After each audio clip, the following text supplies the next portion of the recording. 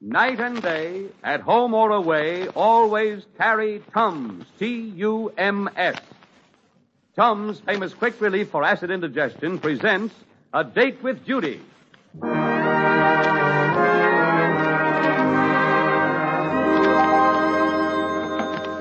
Hello, Judy Foster speaking.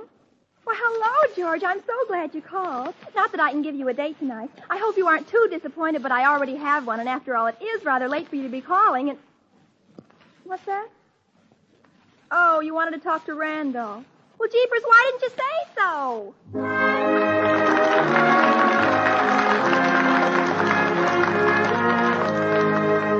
That's Judy, folks. Judy Foster, the cutest date in town. Your date with her each Tuesday at the same time is arranged by the makers of Tums for quick relief from acid indigestion. Well, it's a beautiful spring afternoon, and Judy is at her friend Barbara's house, sitting in a swing on the front porch. Barbara speaks. Be honest, Judy. Tell me the absolute truth. How many dates did you have in the last week? 3. Gee, I only had 2. I struck a new low for 1944. Well, I could have had 4. That is, if I'd been able to squeeze Oogie Pringle and Johnny Linker both in the same night. That's life. Every time you have a date, somebody else calls the same night. If one could only get better distribution on dates. I know, it's devastating. Still, I'd say that you and I are the most popular girls in our whole crowd. Yes. All except Tootsie Whiteman. Missy Hoffman. And Jane Tuttle. And Irene Frankel. Well, anyhow, we're still more popular than Lulu Benson. Yes, definitely. Well, girls, now how would you like a nice cold drink of lemonade? Why, Aunt Carrie, how adorable of you to make us lemonade. And cookies, too. This is just precious of you, Miss Windsocket. Oh, don't call me Miss Windsocket, Judy. Just call me Aunt Carrie. All Barbara's friends do. Okie dokie, Aunt Carrie. Now, I'll just pour you both out a glass. Oh, I'm utterly mad about lemonade. It tastes just like champagne. You like champagne? I'm gaga about it. You know, I never had any. Neither did I. But I bet if I ever did, I'd be gaga about it. Oh, champagne. It sounds so delicious. Well, I've got to go back in the house. I'll just leave the pitcher out here with you. Thanks a billion, Aunt Carrie. Oh, you're welcome, dear. Oh, Barbara, I think your Aunt Carrie is simply adorable. She is. It's a great pity she never married. Yes, I feel dreadfully sorry for her. Wouldn't it be awful to be an old maid? Not that it could ever happen to us. Oh, naturally not. I intend to marry early. I don't. I expect to stay single for eons, having dates all over the place. I may even wait till I'm 20 to marry. 20? Jeepers, don't you think you're taking an awful chance? Probably, but I intend to risk getting stuck. Say, Judy, isn't that your brother Randolph coming up the walk? Yes, he must have smelled the cookies. Hi, girls. What are you doing? Have a cookie and pipe down. Sure. Pass the pitcher, please. There isn't another glass, and I'm not going in the house to get one. Yeah, I see your point. I will therefore drink right out of the pitcher. Oh, Randolph, you were slightly disgusting. Yes, it's too bad about Aunt Carrie. Of course, there isn't any hope for her now. She's 38. And also, she has that face. Maybe a matrimonial bureau could do something for her. Randolph! That's a terrific idea, isn't it? Yeah. But the man always has to see a photograph before he proposes. And once a man sees Aunt Carrie's photograph... Yes, I guess that's out. Yeah, I guess Aunt Carrie's a dead duck. I know! Why couldn't we send the man a picture of some other woman? That's a terrific idea. But not somebody too young like a movie star. It ought to be the picture of somebody real. Yes, it should. Hey, why couldn't we send the man Mother's picture? Mother's not so young, and still she's attractive. That's marvelous. And we'll just say it's Aunt Carrie. Of course. Very clever. Except the time will come when the man will stop looking at the photograph and ask to see the genuine article. Oh, yes. Before he married her, I suppose he would. Gee, no matter how alluring you make her at first, sooner or later he's bound to get a nasty shock. Wait, kids, let's be logical. The important thing at the beginning is to lure a man into writing to Aunt Carrie. And once he starts writing to her, well, he may just fall in love with her letters and not care what she looks like. Yes, Aunt Carrie writes utterly gorgeously. She won all kinds of essay contests when she was a girl. During the Middle Ages? And once she won a poetry contest. She did? The prize poem started, "Alas, the storm does shake the trees, and quaking are the birds and bees. The black clouds glower in the east. 'Tis not a night for man nor beast." It's not a poem for a man nor beast either. I think it's beautiful. Well, I'm a man, and she couldn't lure me with that. Randolph, you're not old enough to know whether you're lureable or not. Well, the important thing is to get Aunt Carrie started, and then let poetry do the rest. Absolutely.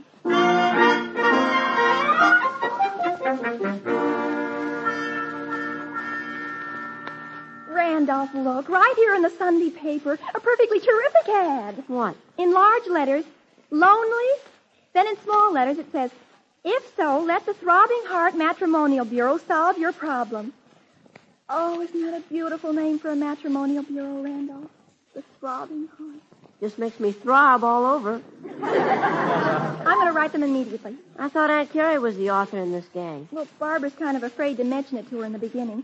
Aunt Carrie's shy, so I'm going to kind of get the correspondence going, and then just as soon as an enticing letter comes from a man... Enticing enough to entice Aunt Carrie? Mm-hmm. Then we'll let her take over. Well, that's white of you. Give me that piece of paper. Now, what do I say? Oh, something like, Dear Throbbing Heart Matrimonial Bureau, I am very lonely, even though I'm a gorgeous woman of 38. Well, let's make her 35. After all, a man doesn't want to marry an antique. Not even if she writes poetry? Oh, be serious, Randolph. This is a very beautiful thing we're doing. Outside of working for the Red Cross or joining the Wax or something, I can't think of anything nobler that Barbara and I could do than mend an aching heart. I apologize. Well, I think I'll say something like, the man of my dreams is tall, romantic, poetry-loving, wealthy, handsome, blonde or brunette optional. Yeah, it's good to give him some leeway. Will you kindly advise me at once if you can supply me with such a gentleman? Object, matrimony. Very well put. Well, now, as soon as I get this written, I guess all we'll have to do is just sit back and wait for results.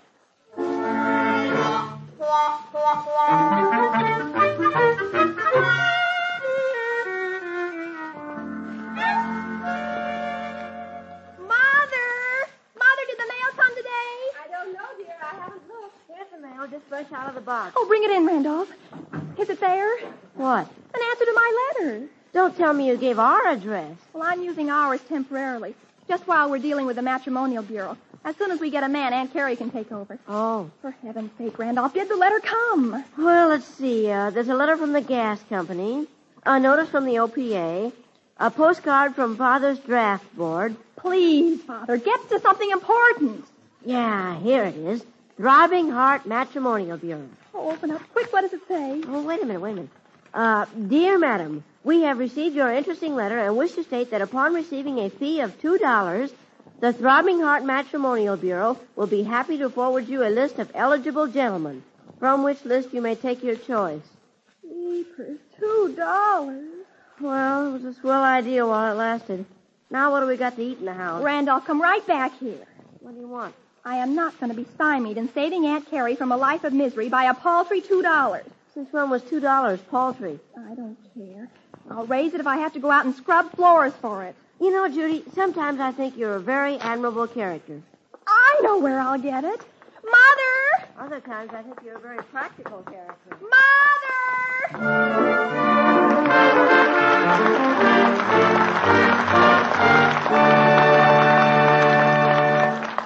Well, before we find out just how much Judy's self-sacrificing spirit will cost, I want to tell you, here's how you can relieve a spell of acid indigestion in a twinkling without taking bicarbonate of soda. Here's how you can relieve those acid pains, that heartburn, that uncomfortable full feeling without taking time out from your work or play. Just carry Tums with you, and the moment any sign of acid indigestion shows, put 1 or 2 Tums in your mouth.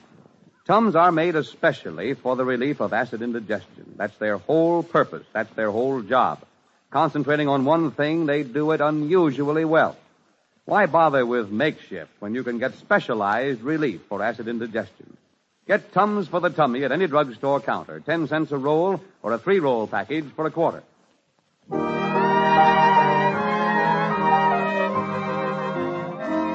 And now, back to A Date with Judy.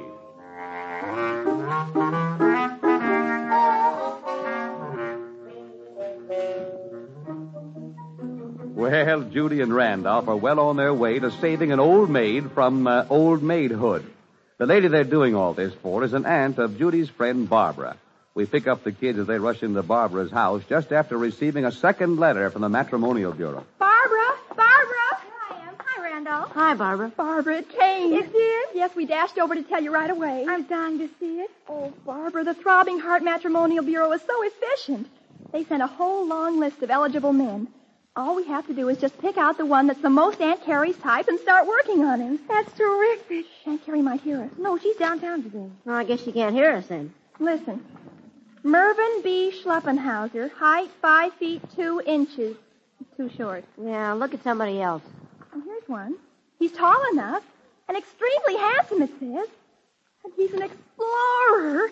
Oh, Barbara, isn't that romantic? An explorer. Sounds too good to be true. There must be something wrong with him. There is. He lives in Cairo, Egypt. Well, what with the gas shortage and all, he might have a little trouble taking Aunt Carrie out on dates. Oh, jeepers. I hope everybody on the list isn't an out-of-town man. Let's see. Here's one from Chicago, Albuquerque. Here's one. Here's one from right here in town. No, honestly, who is it? Jonathan D. Inglefinger, height 5'6". Mr. Inglefinger. Do you know him, Randolph? Why, sure, I see him every week at scout meetings. Don't tell me he's a Boy Scout. No, he's a scoutmaster. Oh, that's rather romantic, isn't it? Something like an explorer in a way. Can you beat that? It kills me. What does, Randolph? Oh, Mr. Inglefinger being on a matrimonial bureau list. What do you mean, old Mr. Inglefinger? Well, he's 55 if he's a day, maybe more. 55 and a scoutmaster? How could that be? Well, our last 5 scoutmasters were drafted. Jeepers. But we aren't worried about Mr. Inglefinger. I thought a scoutmaster had to be sort of rugged. Is an old man like Mr. Inglefinger practical? Oh, he works out fine. On our last hike, he broke down, and the boys got in so much practice making an emergency stretcher to bring him home on. I wonder if he's the right type for Aunt Carrie. He gives us all kinds of exercise. He does? Yeah. The time we went to Lookout Hill, Curly Whiteman and I had to make a little chair out of our hands to carry Mr. Inglefinger to the top.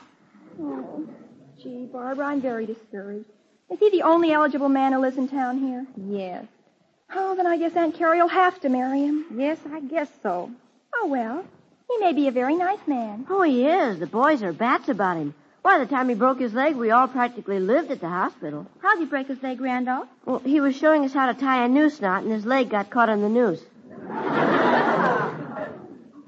For goodness sake, Aunt Carrie's home. Let's bring the subject up, Barbara. Yes, let's. Oh, well, hello, everybody. Hello, Aunt Carrie. Hi. Hello, Aunt Carrie. Aunt Carrie, would you consider marrying a man with a broken leg? What? Oh, his leg's all better now. It is? Oh, yeah. He's in perfect health at the moment, except for the poison ivy. Well, this man, whoever he is, sounds very interesting. But you know how I feel about marriage, Barbara. How, Aunt Carrie? Well, I think marriage is very nice for people who are married. But I happen to be very happy as I am. I love keeping house for Barbara and her parents, and I have plenty to do with the Red Cross work and being a nurse's aide. But, Aunt Carrie, you don't want to be an old maid, do you? Oh, I'm afraid I do. Anyhow, that's what I am. And I really don't mind a bit. But, Aunt Carrie... Oh, now stop worrying about me, dear. I'm really not worth all the concern you're giving me. Now, I'd better go in and put the potatoes on. You see what I mean? She always talks like that. Well, I think she's just covering up. I think underneath it all, she's filled with romance and longing for a mate. Oh, quiet, ape man. You don't think we ought to give up? I definitely do not. And besides, we've already got $2 invested in her. Absolutely. Well, then, you'll have to write the first letter to Mr. Inglefinger for her, Judy. All right. And maybe when we get a reply from him and she sees how dear and pathetic and everything he is, her heart will take pity on him. Who are we doing this for her or for him? For both of them. We'll be saving her from herself and him from the Boy Scouts. How does this sound, Randolph? Dear Mr. Inglefinger, forgive me for being so bold as to begin this correspondence, but I'm a romantic woman of 33 years of age and... Oh, I see you sniffed off a few more years. Yes. And you know how I'm going to sign her? Well, Carrie is so plebeian. I'm just going to sign her Snookums. Judy, Mr. Inglefinger replied. What does he say? Dear Snookums, I received your beautiful letter and wish to state I am a sentimental gentleman of 49 years of age and would like very much... Oh, Judy, Aunt Carrie still won't consider marriage. What'll we do? Well, I guess we'll just begin on another letter. Randolph, guess what? Mr. Inglefinger wants Snookums' photograph. The time has come. Well, in view of what Aunt Carrie looks like, I think the only safe course still is to send in Mother's photograph. Oh, Judy, did you really send your mother's picture? Yep. Randolph took the one on Father's bureau, and we mailed it the day before yesterday. We ought to get a reply out of Mr. Inglefinger any minute. Where are you going, Mother? Downtown, dear. I've got some shopping to do. Well, enjoy yourself. Oh, I beg your pardon. I seem to have run right into you. That's quite all right. Snookum! Sir? I'd know you anywhere. Oh. You're even more beautiful than your picture. My picture? Really, I don't know Oh, you. I knew you'd be that way. Shy and girly. Well, now, really, sir, if this is a pickup, I think that... Oh, Snookum. Oh, you're just the way I knew you'd be. Fiery and headstrong. Well, I hope you don't mind my saying so, but I think that you're crazy or something. I suppose I am crazy about you. Yes, quite true. Well, please excuse me. I'm in quite a hurry. But Snookums!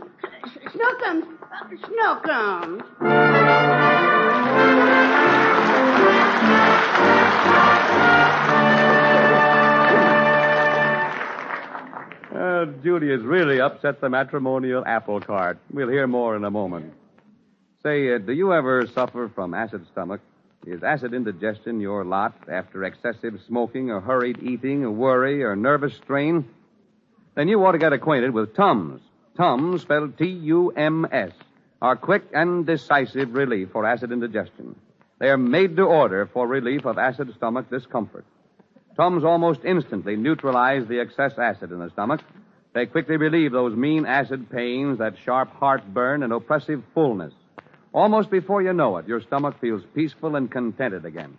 You've probably never known such relief for acid indigestion as Tums, and yet Tums are guaranteed to contain no soda. By all means, try Tums if you're subject to acid indigestion. Carry them with you always, and you'll always be prepared with ready relief.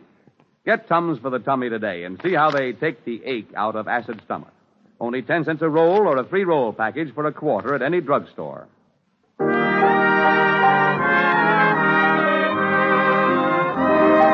now, back to A Date with Judy.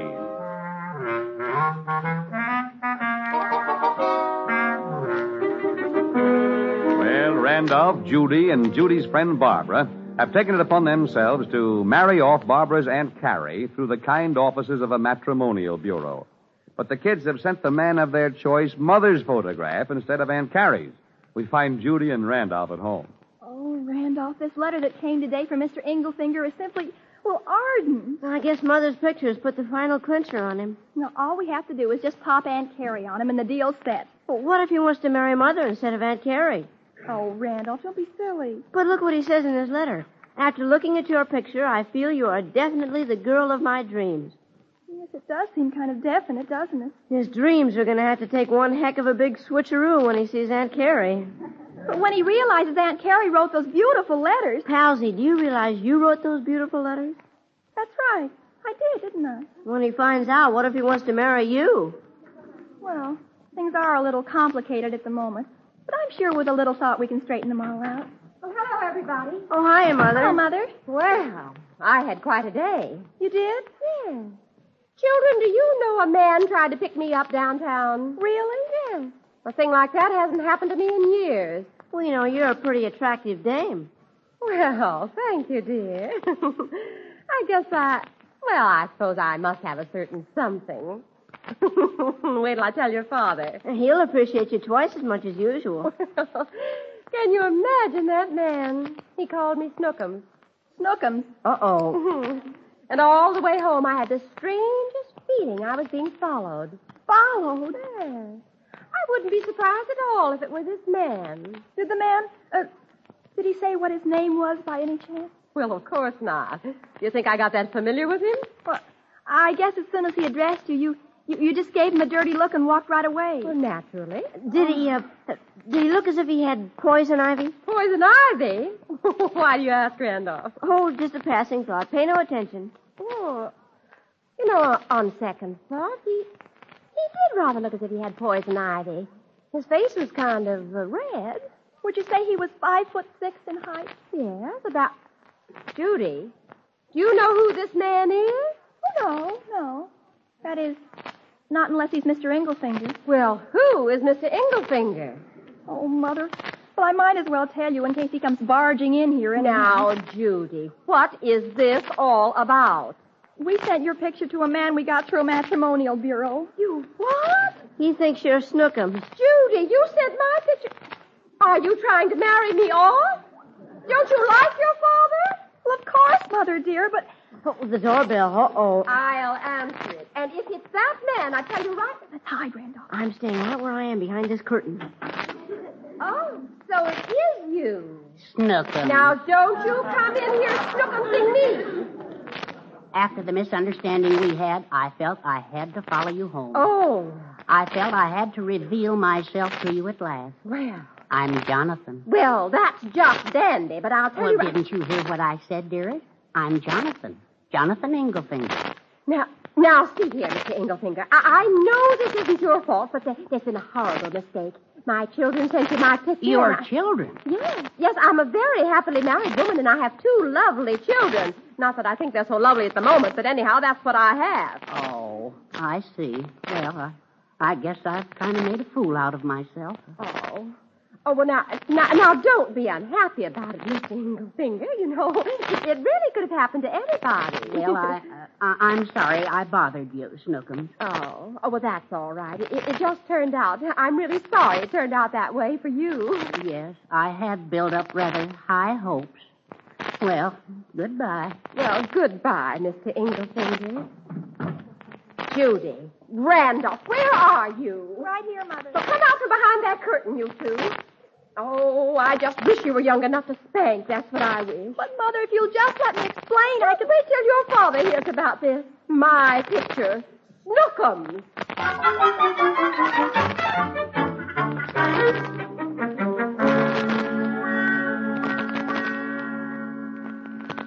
And that's how it was, Barbara. It all ended in devastation. What an awful shame. It's been very hard on the Boy Scouts. Mr. Inglefinger called off the meeting tonight, and we were going to have donuts and cocoa, too. Well, we tried. Well, I guess Aunt Carrie is now doomed to a life of solitary confinement. Oh, Barbara. Yes? You know you were asking me about my lending you Oogie Pringle for a date? Yes. Well, you can have him this week. I'm not allowed to have any dates till Sunday. Thanks, Barbara.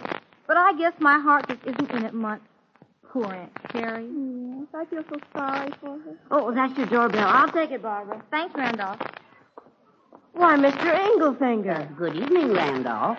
I'm sort of surprised to see you here. Well, I'm sort of surprised to see you here, too. Randolph. Oh, this is my sister Judy, and this is Barbara Winsocket. Oh, Miss Winsocket's niece, I take it. Why, yes. Oh, I've heard so much about you from your Aunt Carrie. From my Aunt Carrie? Yes, as a matter of fact, I came to call on her. Would you inform her I'm here, please? Well, of course Well, excuse me a minute.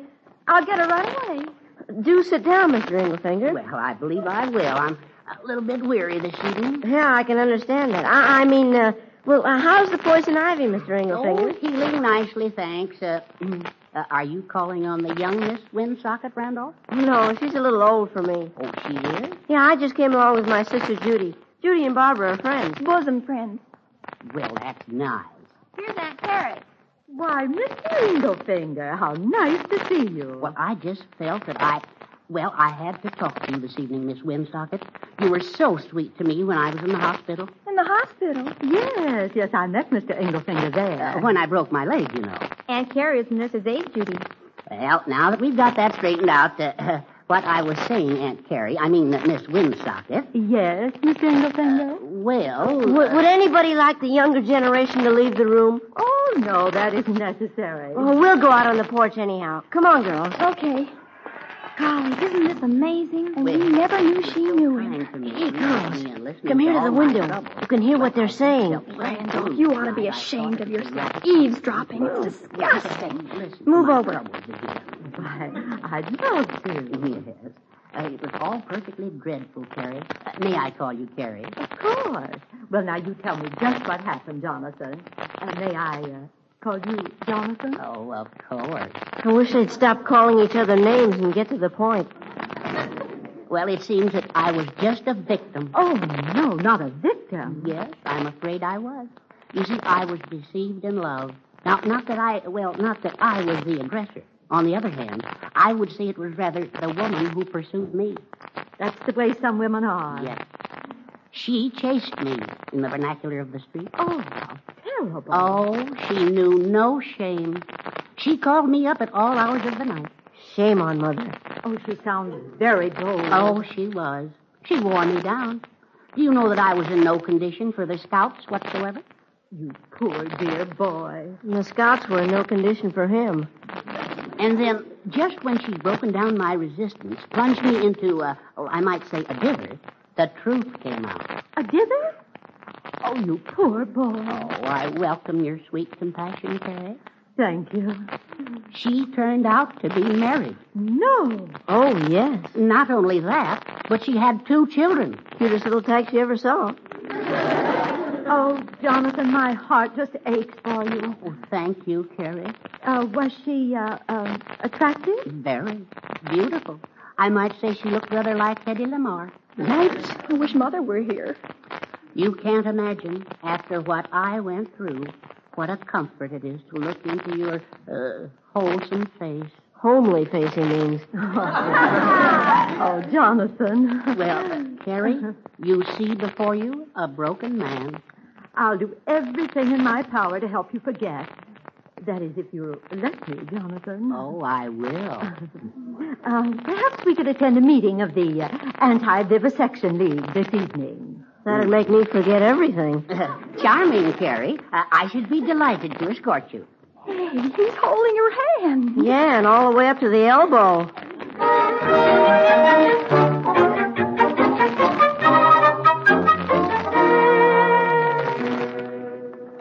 Randolph, look here in the newspaper. What? Aunt Carrie announced her engagement to Mr. Inglefinger. Really? Mm-hmm. The wedding is set for Wednesday. Jeepers. He must have swept her off her feet. Well, that was a pretty big-sized broom she used. Well, we did it, didn't we? What do you mean we did it?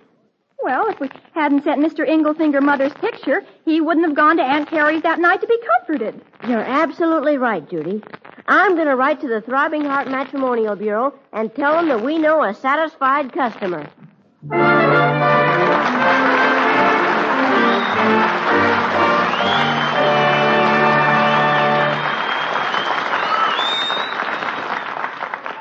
Well, we'll be back with the Fosters next week. But first, don't let acid indigestion impair your efficiency or your disposition. Don't let it spoil your fun or ruin your sleep. Take Tums.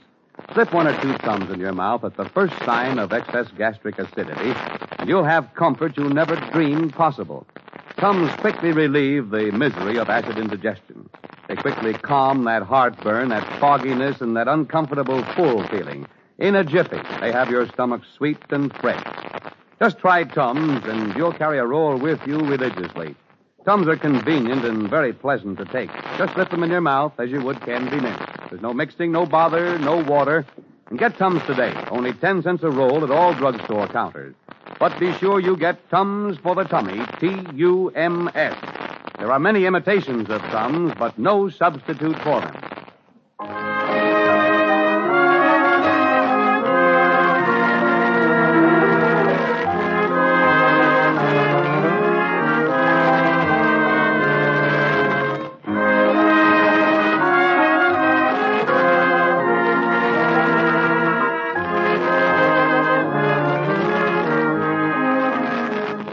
A Date with Judy is written by Arlene Leslie and stars Louise Erickson and Dix Davis. The music was composed by Paul Sortel and conducted by Konstantin Bakalinnikov to the courtesy of RKO Studios. The program was produced and directed by Helen Mack. This is Art Baker inviting you to be with us again next Tuesday at the same time to keep your date with Judy. And remember, night and day, at home or away, always carry Tums. T-U-M-S.